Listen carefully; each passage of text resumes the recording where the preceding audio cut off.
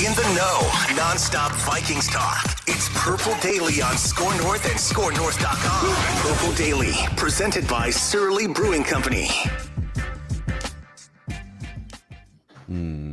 Let's play this instead. Declan was about ready to lay down for a nap. Jeb was about to run over to, or maybe he was already at Park Tavern, sip down a Surly on a thirsty Thursday. Wild's about to start. Exactly right. The Wild. Old Macadac's just been staring at his computer screen for 5 hours, not blinking, just waiting for breaking news. Yep. And we do have it. The Vikings have fired Ed Donatel, the one-year defensive coordinator, the beleaguered one-year defensive coordinator. I'm just going to read you the statement here in very small type from Kevin O'Connell. By the way, Purple Daily presented by our friends over at TCL. I should throw a shout out to them real quick. No matter what you watch, TCL has award-winning TVs for any budget, any space, all with stunning picture quality. And TCL makes more than just TVs. They offer mobile products, audio devices, home appliances. TCL brings you joy and simplicity through innovative technology. Old Ed might have some more time to watch his TCL TV, unfortunately. So here's the statement from Kevin O'Connell. Today, I informed Ed Donatel we will be going in a different direction at defensive coordinator in 2023. While this was a difficult decision because of the tremendous respect I have for Ed as a person and a coach, I believe it is the right move for the future of our football team. I want to thank Ed for his commitment to the Vikings this past season, for the positive impact he had on our players and coaches, and for his role in helping me as a first-year head coach lay this foundation. We all wish Ed and his wife, Sherry, only the best in the future. We will immediately begin our search to fill this critical role as we continue to build a championship standard for the Minnesota Vikings. Judd, your thoughts? Okay, I got to fire the tape machine up because it was down for a second. Just a little while. How long does it take to crank up the tape machine? Hold on a second here. It's old school. It's like a crank. Okay, here we go.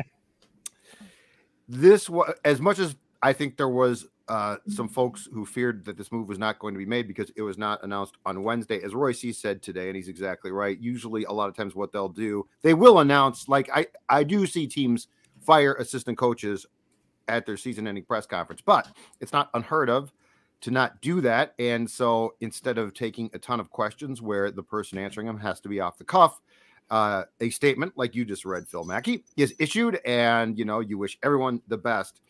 But this is a few quick thoughts here of things that we have talked about, but perhaps are worth repeating right now. The move was inevitable. Ed Donatel was the guy that knew Vic Fangio, and in Kevin O'Connell's mind, and I believe his friend Brandon Staley, who worked with Fangio and Donatel, also spoke highly of Ed. So, in O'Connell's mind, he was getting something that he clearly did not get. Kevin O'Connell seems to me to be the type of guy, right or wrong, and I think a lot of people are annoyed by control freaks. He's a control freak on offense, but I think that he wants to empower his DC to do their job. And he probably knew it was over after the loss at Detroit, where Kevin O'Connell had to come out the next day or a couple days after and say, we need to do this. We don't do that. We need to do.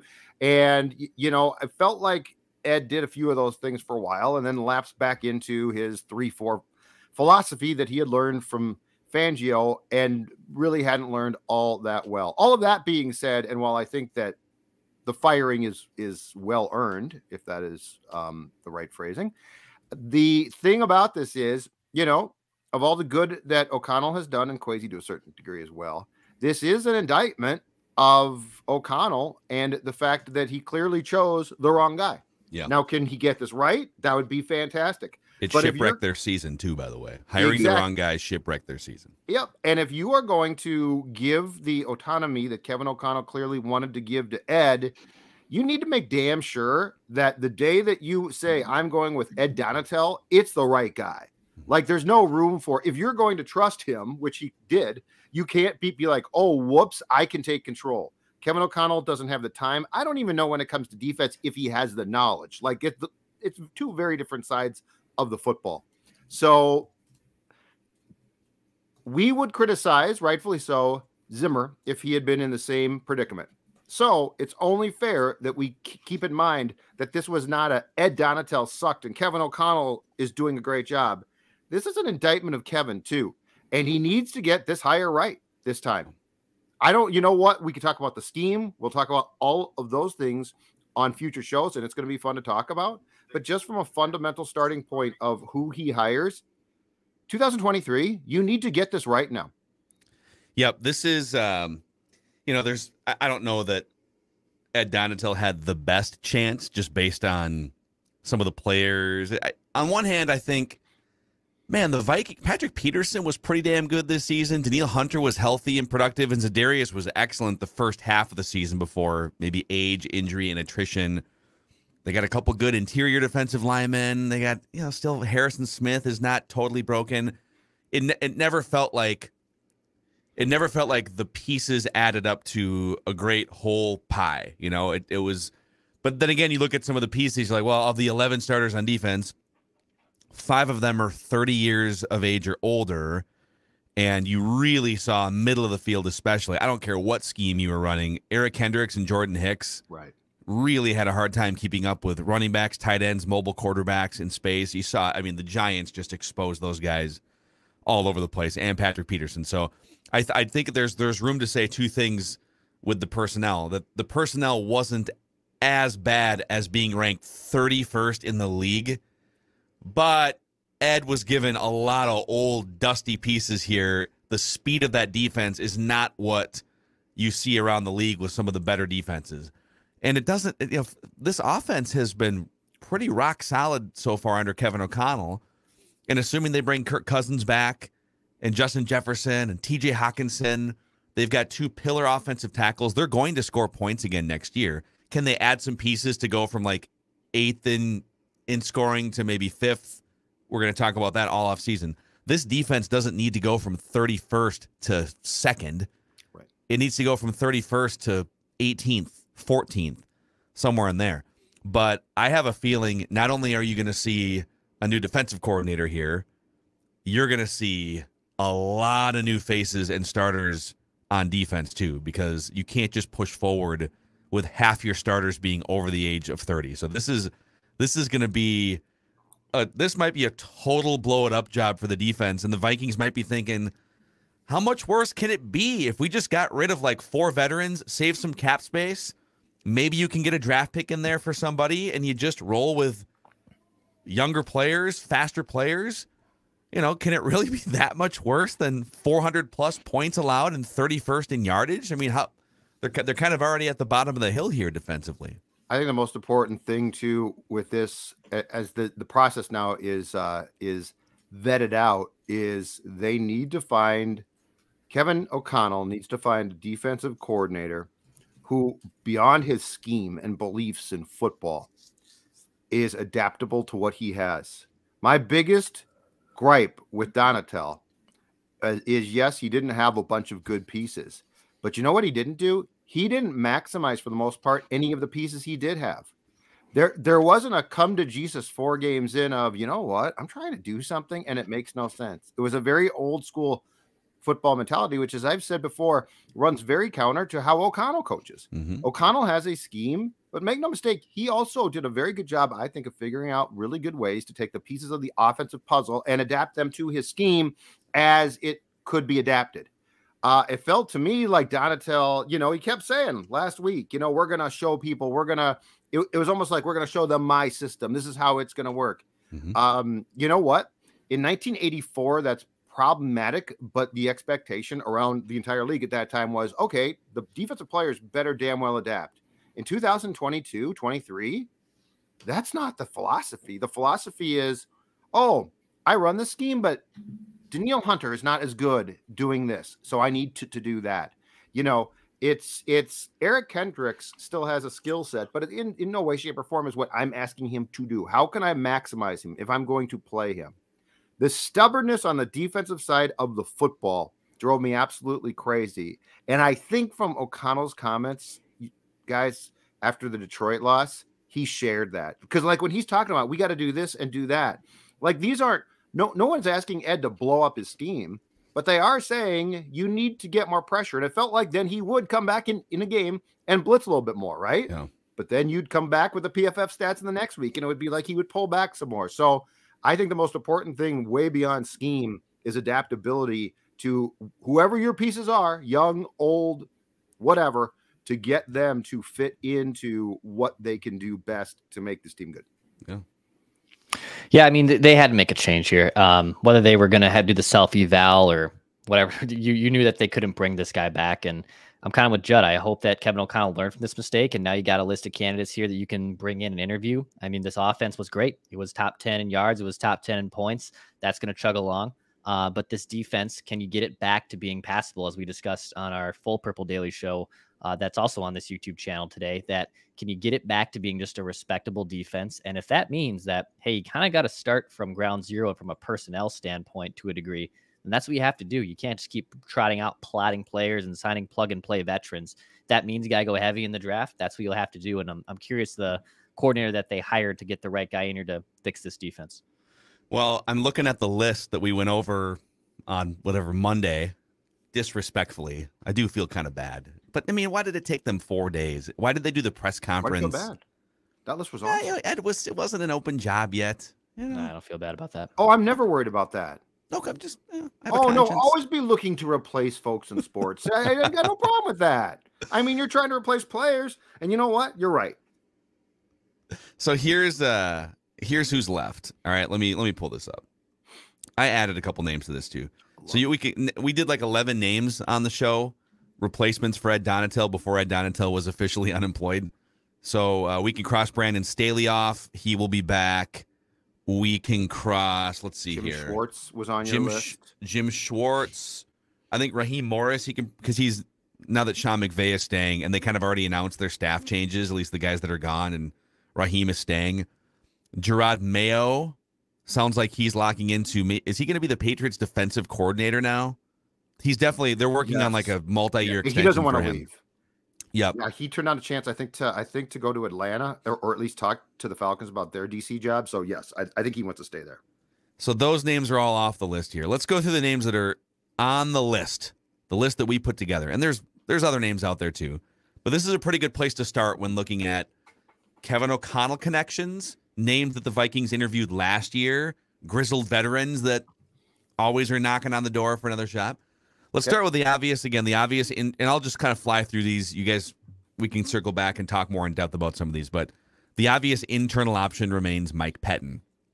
Mike Pettin was brought in as another veteran, a former head guy, defensive coordinator, helped the 37-year-old first-year head coach. He's the assistant head coach, probably with an emphasis on defense. So he is the top assistant on the staff. He knows the personnel.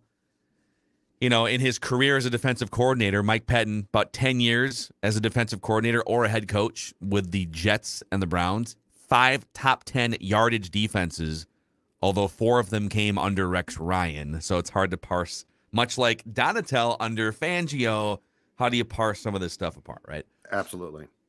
Okay, last year's interviews that are still out there, Sean Desai. So Sean Desai actually just interviewed for the Browns job that went to Jim Schwartz. So he still is available. Spent last year on the Seahawks staff as the associate head coach and a defensive assistant and helped with some of those young defenders. That Seahawks defense wasn't perfect, but there were some young guys that kind of popped. He was the Bears defensive coordinator in 2021 before that staff got blown out. Was also with the Bears for like 8 years before that. So pretty young guy, 39 years old. I think they're going to go from, you always hire sort of the opposite, right? They're going to go from like 65-year-old grizzled Ed Donatel, and they're going to hire like a 40-year-old. Yep. Right? Yeah, more like a KOC type of personality, age-wise. Anthony Weaver is another guy they interviewed last year. So he is 42 years old. He's been with the Ravens the last couple of years, defensive line coach and assistant head coach. He was also the defensive coordinator of the Texans in 2020, so he does have some experience. 10 years or so as an NFL coach of some kind. Also spent like 6 years as a player in the early 2000s.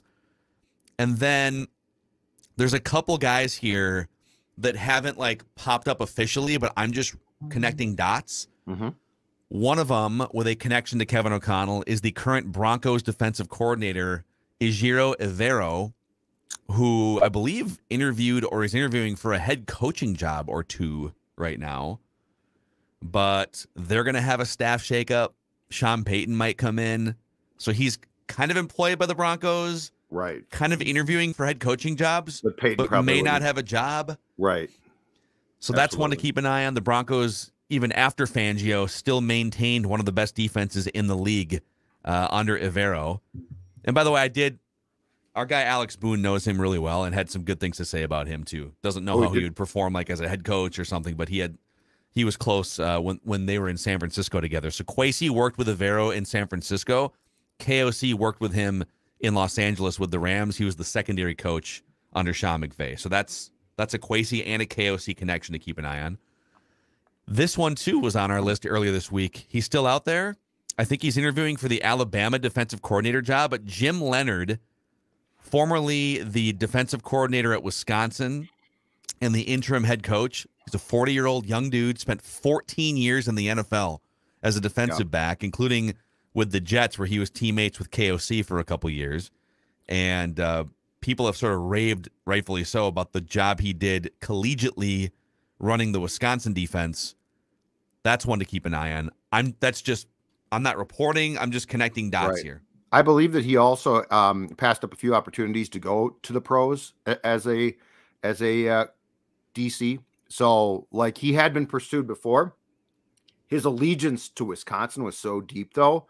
But then, and he was going to stay at Wisconsin when Fickle got the job, but I guess it like broke down really quickly, and it was just clear that it was not going to be a tenable situation. So that would actually make a ton of sense. Like that fits exactly the age that you're saying, Phil, and a young, probably aggressive DC who's more along the lines of what O'Connell brings on the offensive side.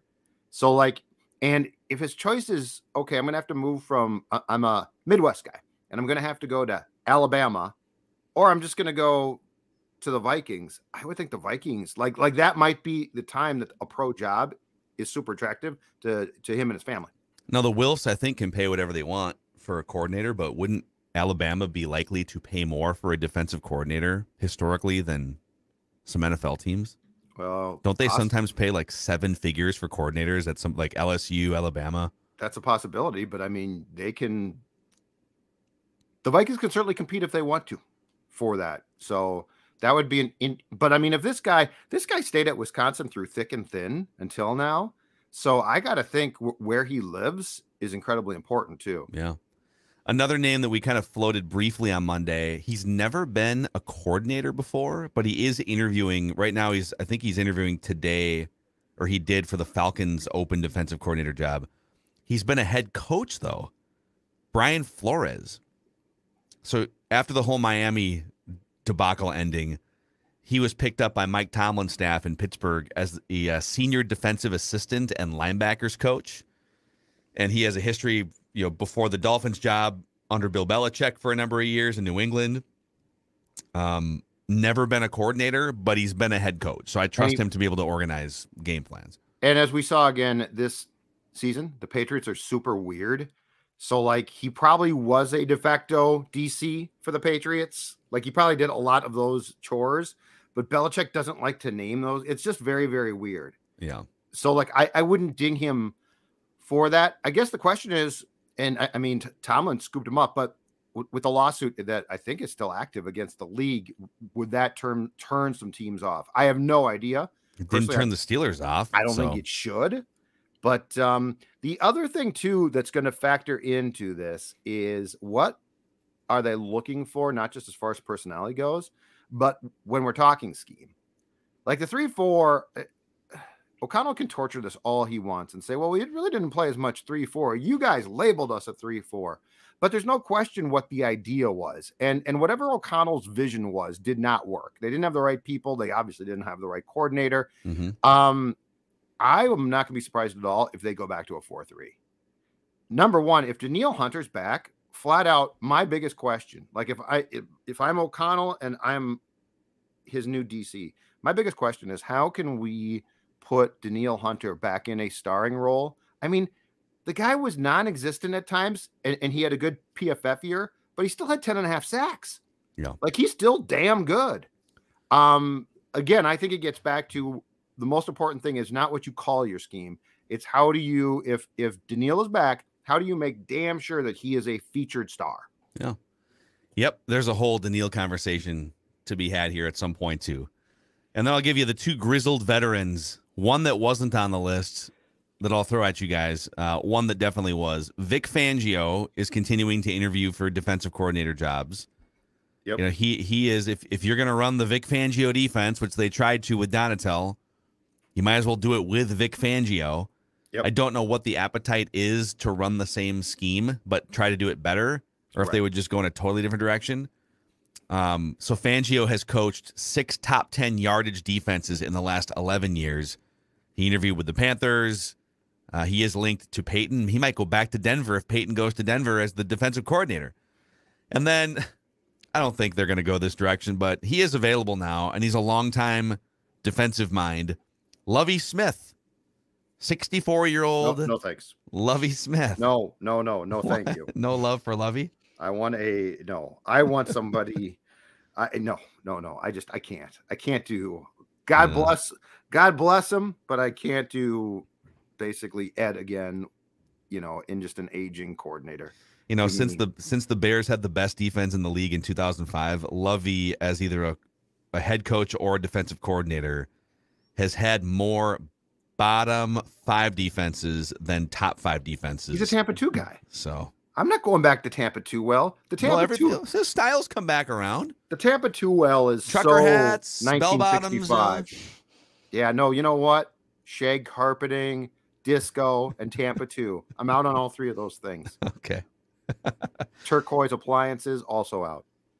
So I'm sure there's more names out there too, and at some point the Vikings have been pretty transparent. Like last year, they were just tweeting out the names of people they were interviewing. So yeah. I'm sure they'll continue to be transparent. But do any of those names stand out to you guys? Do you guys have enough of a strong opinion on any of those names to say, that guy, interesting? Leonard intrigues me because me too. He's at a really good point probably in his career where this job would make perfect sense. I think he would bring everything I saw is his players like him. He's a really enthusiastic guy. He's a very demanding guy, which I think is great. That one intrigues me. The list of aging guys, probably not. Your point, and what I was talking about, possibly going back to a 4-3. Fangio, my guess is that they might just basically abandon ship on the whole idea. I think Kevin thought that hiring Ed would be an easy bake option. Ed will come here and run a defense that gives me problems, and he'll give other teams problems, and we'll practice. I mean, in training camp, he talked about this. I want to practice against this defense because it forces you to make decisions quickly. Unfortunately, his players weren't quick, and it didn't work at all. Yeah. So I think if the conversation is about candidates, there's a fighting chance that the whole Fangio list is out now. And that they would actually go to a 4-3 and play a defense that, again, I think most importantly starts with this: Daniil Hunter being featured. We do know after his comments today, the odds of Patrick Peterson being back at cornerback are very low. So how about that? Yeah. I don't think he's coming back now. Well, he did praise Kirk in that podcast. And so just for people that didn't see this, I'm going to pull up so Patrick Peterson on his podcast today praised it before he dropped a bomb on him. He called him a top 10 quarterback and said you can win a bunch of games with Kirk Cousins. But he also said, and I'm getting this transcript from Chris Thomas and Pioneer Press. Patrick Peterson on his own podcast on the Cousins 4th down check down, quote, "When I saw it, the only thing I could think of was he must have not known what down it was. On the sideline, it just took me aback because I was just shocked that we threw the ball 3 yards when we needed 8. Jeez. Walk back into that locker room. Yeah. Well, especially I know Kirk's Teflon, man. He doesn't care. Everson Griffin called him ass on social media, and he just walked right back in the next year. Hey, Kirk. The issue. How you doing, buddy? The issue that I do have though is it's like, Patrick, your side of the ball was awful. Like, let's not. Like he acknowledged that in the podcast. Okay, that's what I saw. Okay, yeah. He didn't go on his podcast and say our defense was lights out against the Giants and Kirk was garbage. it got frustrating because there were times during the season when they all were talking about, yeah, we bend, but we don't break. We give up all these yards, but we don't break. It's like, actually, you do break quite a bit. Yes, in fact, you're shattered on the floor right now. They break more than most defenses. Yes.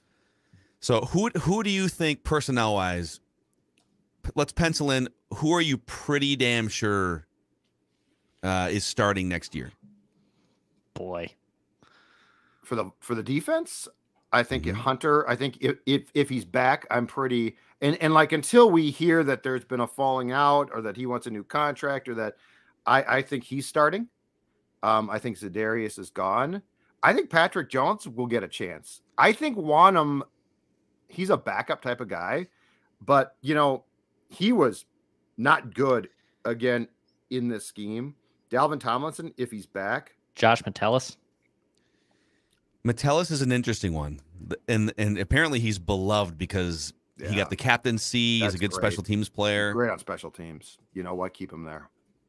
I think Harrison Smith's back. Like of that whole list of guys who might be cut, so. I think Harrison Smith's back. Ideally, opening day, Lewis Cine is starting by him. Yeah.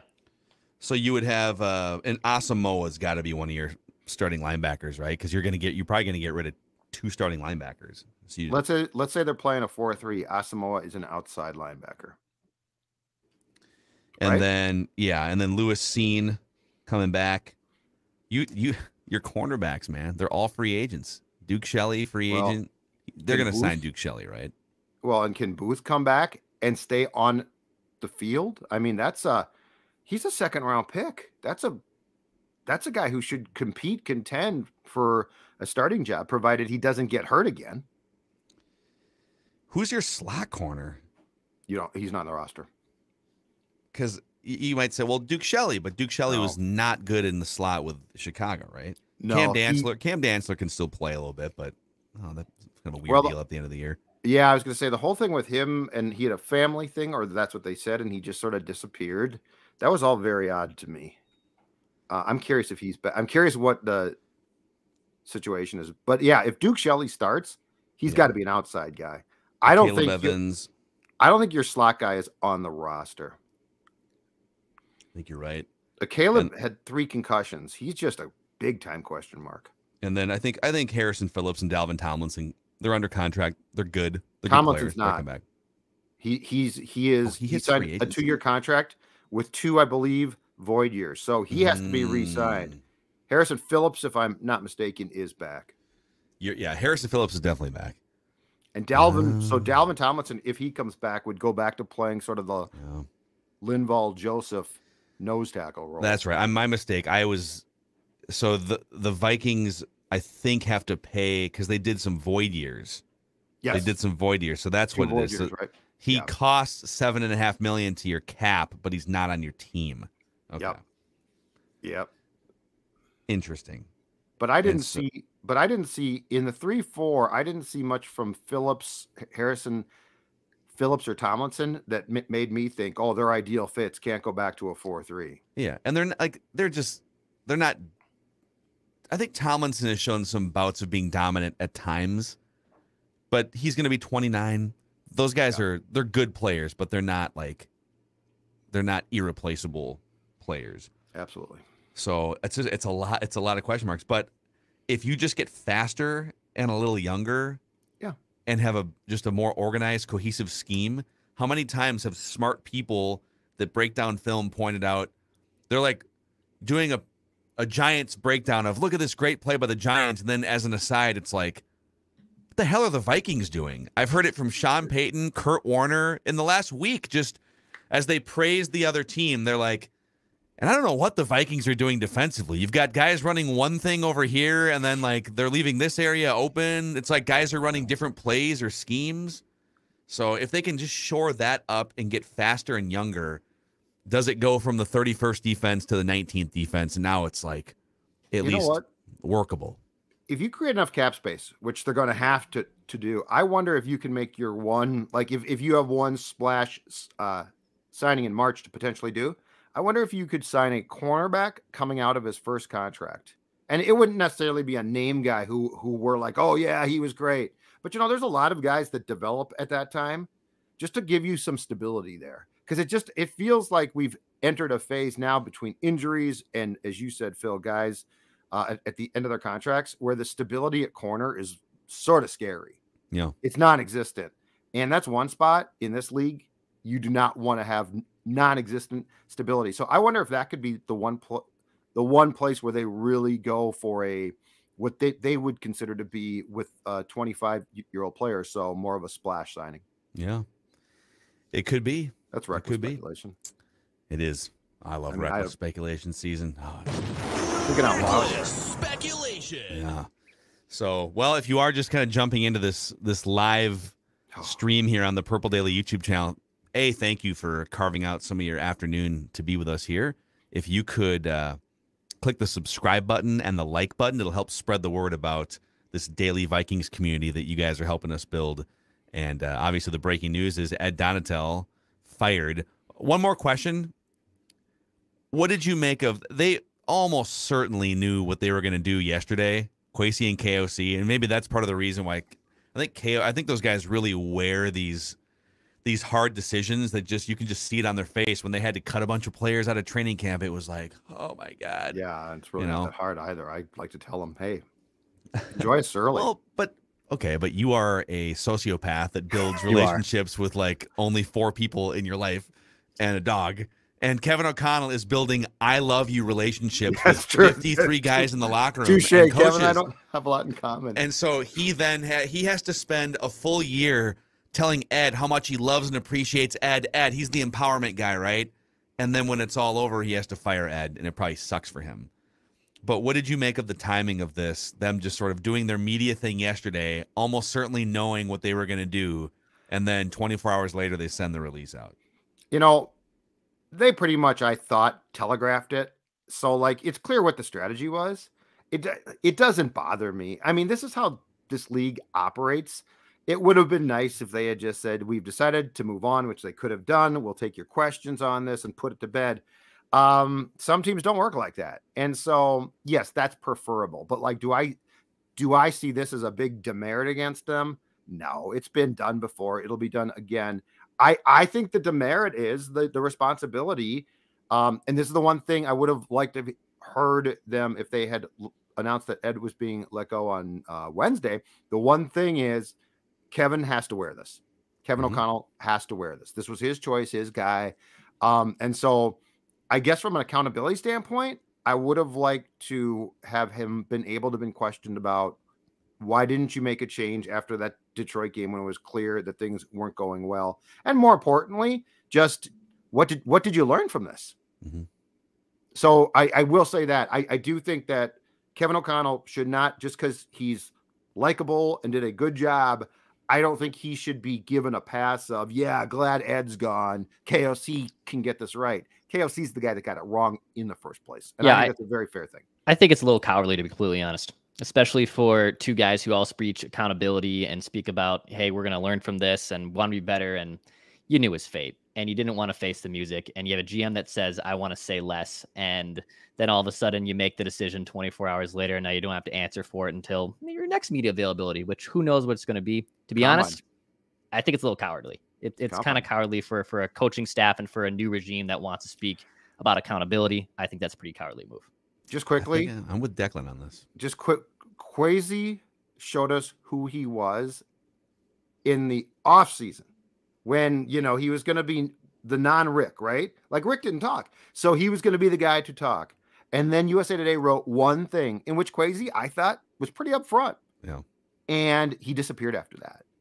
So, I guess I'm not surprised, Dex, because Kwesi showed us who he is. He might be a very smart guy. He might be a great football guy. I got no clue yet. But when you have one thing in USA Today come out and you're like, okay, peace out, I'm done. The PR department had to convince him to talk after the Hawkinson trade. Yeah. He didn't want to talk. Yeah. Sorry, pal. Dude, these are multi-billion-dollar franchises. You need to at least inform people and answer questions about what's happening. Well, and his whole thing of now, like, I like to be in the background. That's not how you you took this job. You are the GM of the Minnesota Vikings. Yeah. I like to be in the background. I like to play drums. I'm not going to be the front man. Yeah, but you're Mick Jagger, dude. Got to answer the question. Didn't Phil Collins drum? Yeah. You could be a drummer and a front man. Well, you're right. Phil Collins. Oh, Phil Collins was great. Although Phil came out from behind the Skins eventually, right? Yeah, I think he did. I think Phil said, I'm done with the Skins. And then grabbed the mic. Love Phil Collins. I mean, yeah, Dave Grohl, man. Drummer of Nirvana and lead singer of Foo But Fighters. also he put the Skins behind him. Damn It's right. true. It's true. But sometimes he'll go back there once in a while. Oh, God. You know? He's marvelous. Absolutely one of my favorites. Okay, one more question for you guys here. Because it's kind of funny we're talking about all the candidates as if everyone would have interest. Like Vic Fangio, you go have a conversation. But if you are a candidate and you're looking at this from your perspective, okay, I'm going to go and become the defensive coordinator of what? Right. What's the personnel? What are we? If you're an offensive coordinator, you're saying, okay, I can make it work with Kirk Cousins, one of the top 10, 15 quarterbacks. I got Justin Jefferson. Wes Phillips turned down an opportunity to go work with Justin Herbert earlier today. The Chargers requested an interview with Wes Phillips, and Wes Phillips was like, love me some Los Angeles, love me some Justin Herbert, but I got Justin Jefferson. I've got Christian Darrisaw, Brian O'Neill. We're building TJ Hawkinson. We're building something here. On the defensive side of the ball, it's not going to be as easy to sell this to candidates. So you might not get your first or second choice. You might have to settle for someone that's getting their first shot maybe as a defensive coordinator, as opposed to someone who's got some more experience. Because where you rank and what your personnel situation is, it's not super desirable. So the one thing that would excite me though is this, or actually two things. One is I know that I'm going to be given freedom because KOC is not going to micromanage my defense because he clearly is always or not always, a lot of times focused on offense. The other thing that would excite me is it's abundantly clear now that they're going to have to be massive changes in personnel, as we have discussed a lot, and that would excite me. Because like if I bring a defense that's aggressive and swarming and young and fast, like there's the blank canvas nature of this is exciting. I think one of the things as Vikings followers that we have become involved in thinking too is because Zim's identity was defense. And there was so many of the players who were here for so long, Harrison Smith, Kendricks, go down that entire list, right? But Phil and Dex, we've talked about this a lot. And that is, keeping guys on defense year after year after year, like they're a quarterback, is not really a great idea or sustainable. So if I can come in here and jettison guys left and right, and we can draft guys and we can pave a path in which I'm going to be, by the way, given a ton of credit. If Ed Donatell's replacement makes this defense serviceable to good, you're going to get a ton of credit. So I agree with all your points. And yes, there might be some guys who balk, but I think that the selling point is, dude, we are going to make major changes. If you want to run a 4-3, that's probably fine. And this is going to be your baby. Yeah, I'm not convinced that they're going to move to a 4-3. I think Kevin O'Connell believes in this style of defense. And I think he did not love the way that Ed Donatel organized and taught and carried it forward. So it wouldn't shock me if they tried to keep a similar scheme, but just had someone in here that knew how to mold it a little bit better than Ed Donatel did last year. But we'll see. We'll see. All right. Any other final thoughts from you guys on this emergency episode? We will do Feedback Friday tomorrow, as usual. This is just a little breaking news in the afternoon. We felt compelled to jump on. No. I just think that I'm just glad it's done now because you knew it was coming, and it was sort of a ridiculous exercise. I didn't know if they were going to try a late Friday coup, we fired Ed Donatel. It's 9:00 on Friday and all the reporters are drunk, or what they were going to try. 5 drinks in, that would be a disaster. And then you got to fumble around in the surly. You don't want to spill the surly on the stumbling computer. Back to Manhattan's in from Rabbit. It's the worst thing that could happen. I wish we could talk First about world Speaking of Rabbit selfish. I think I might be there this weekend. All right. That's all I got. All right. Thanks for hanging out with us, you guys. Purple Daily Vikings entertainment. We just want the Vikings to win a Super Bowl before we die, and being better than the 31st ranked defense is step one, I guess.